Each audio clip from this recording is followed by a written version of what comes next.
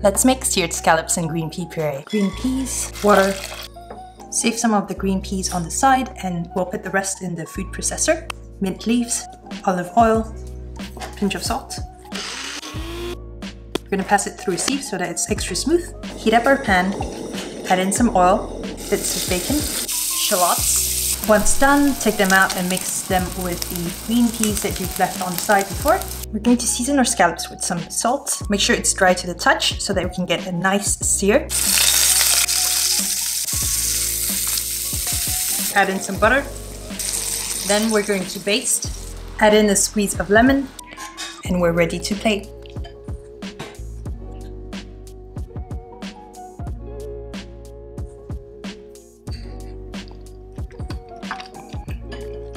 So good.